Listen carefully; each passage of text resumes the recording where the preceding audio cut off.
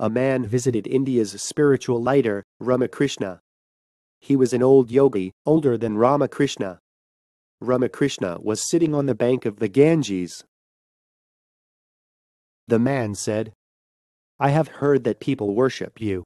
But if you really have any spirituality in your life, come and walk on the Ganges with me." Then Ramakrishna said, "You must be tired from the journey. Just sit down and relax a bit. We can walk on the Ganges later. Right now, I am not meant to be going anywhere either, and in the meanwhile we could get familiar with one another. We don't know each other. And by the way, how much time did you spend in learning to walk on water?"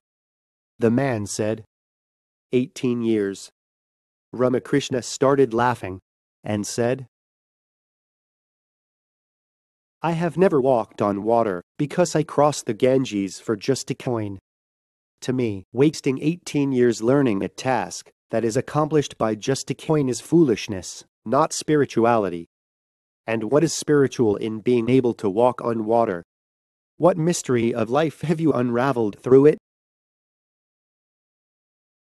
Walking on water is not important, but what you get by doing so is important.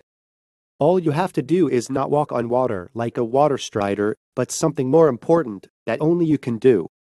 What is really important thing for you to invest your time and energy over the next 18 years to achieve extraordinary results?